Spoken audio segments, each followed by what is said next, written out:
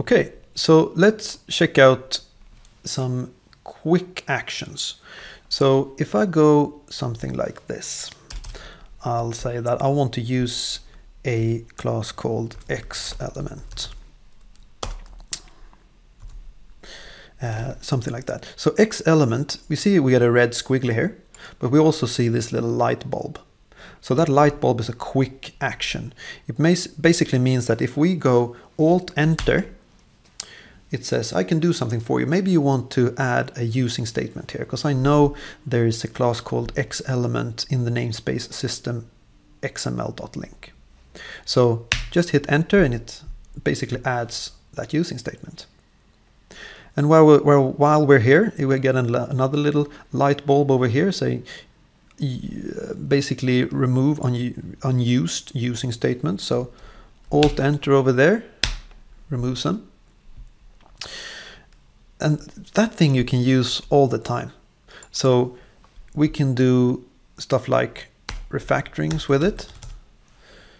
Let's say I want name, and refactoring, by the way, that's just, the code works, but I want to change it up, like to make it more readable, whatever. So name, let's say first name would be a more appropriate name for that. We got a little light bulb over here. So I'll go Alt-Enter and it says rename name to first name. So basically now it's changed first name there. And if I do an F12, we see that it changed there, of course. So that works all across the solutions. If you have a solution with tons of projects in it, that'll take care of it. That's the beauty of having a statically typed language. So that light bulb feature, or the quick action feature, really comes in handy. So always keep a lookout when you see that. Of course, if I just mark this line, it says, I got something for you. Well, let's see what you got. New method. Okay. So basically it says, here we have a new method. What would you like to call it? I like to call it do stuff the person. And it recognized that, okay, you were messing around with the first name, so you basically need a reference to person. So I'm going to throw that one in there. It also notices that, well, you were calling from a static context, so I'll just make this one static. And you were calling within the class, so I'll just make that one private. So it's kind of semi-intelligent, actually. Okie dokie. So, whoops. There you go. So let's check out some XML comments. So name, now I don't really know what that does. Person, I don't really know what that does. So I'll F12 to that one and just type 3 slashes over here. Person, I'll say something intelligent like represents a person. And the name, actually the first name. Something like that. Oh, sorry. I gotta use 3. There we go. And now if I'll switch back here, and I'll just hover over person, not really getting anything interesting. Actually, the first name. So the property is working, at least. Not sure why the person isn't working. Let me close that tab and reopen it. So I'll exit full screen, open program again, hover over person. I get nothing. Well, what can you do? Let's live with it. So those are kind of nice because, I mean, if you're writing a class library, at least, you really should add those because it's really practical that those show up in the IntelliSense. And while you're doing that, there's something interesting that I learned about quite recently, actually. So let's say that this name, actually the first name, let's say I want to say actually the first name of the person. But this is a magical string. I mean, it's not compile time sensitive, or I mean, the compiler has no idea that this is just a comment that's a person. If I change person, if I refactor that name, this comment ain't gonna, ain't gonna change. So we can do something interesting here. We can do like a C, and it gives us a C-ref, and there we can say person. And that's kind of nice, because now it's no longer a magical string. Now we can say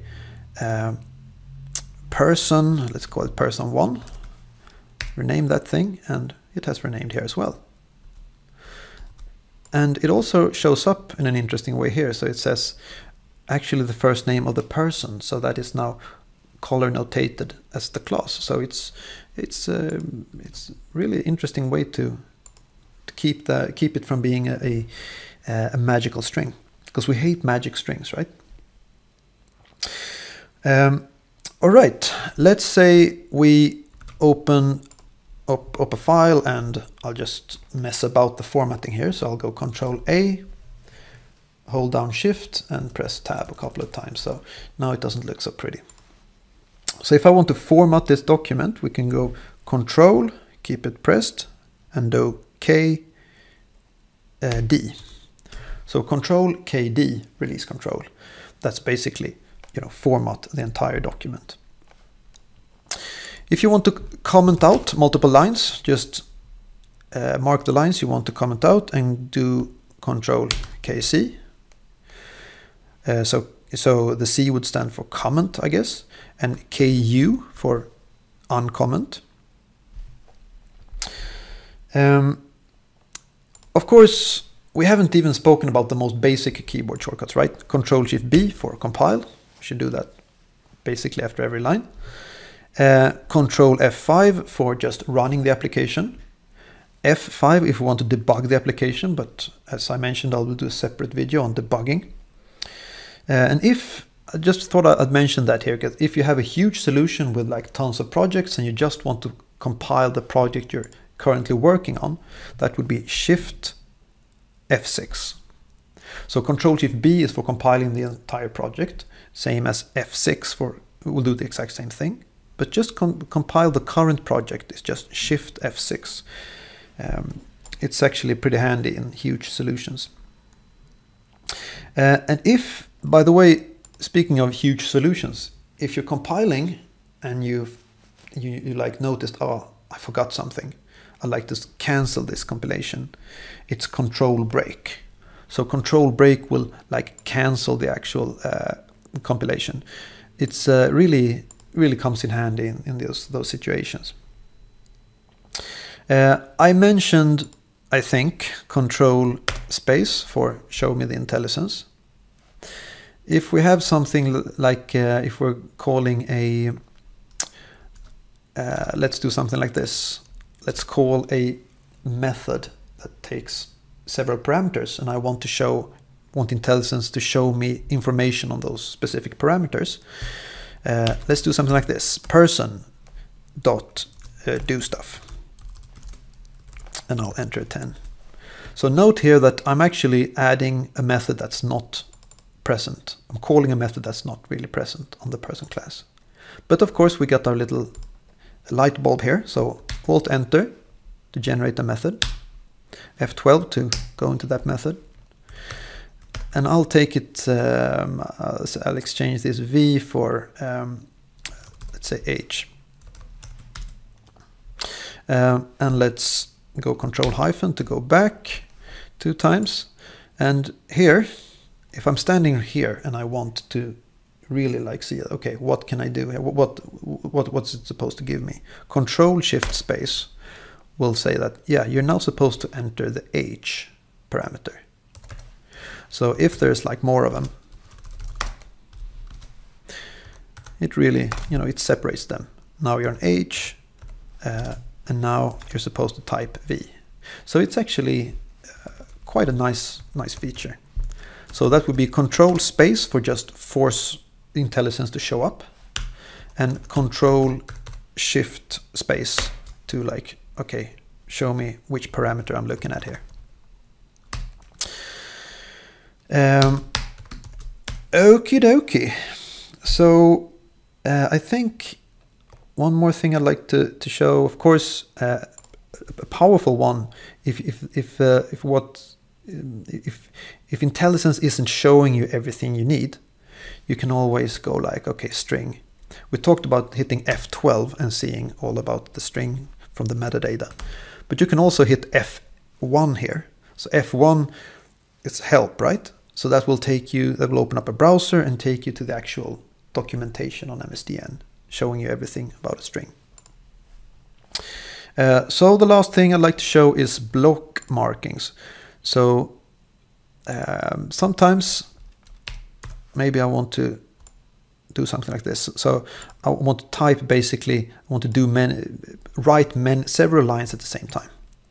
So I'll just hit Alt. So keep Alt pressed, and you press down the left mouse button, and you can basically mark stuff in blocks. So you can like type, and you're typing on several lines. So let's say I want to use this person to do something like that. So I'm marking 2 lines here. Whoops. And I'll go person dot age plus plus. So that thing that can actually be useful whenever you want to do something like this and change whatever person is or whatever. All right, I think that's about it. So I'm sure I missed like tons of important stuff, but those are the things, those are the shortcuts that I'm using like almost every day. So please tell me what I missed, and if you find something useful, then you know, there's another one coming up on debugging. You don't have to hit like on the video, you don't have to subscribe to the channel or anything. All you have to do is have a great day. And if there's any other videos you want me to do, if you found this helpful, then type in the comments and tell me what you'd like to see. Have an awesome day, everyone. See you later.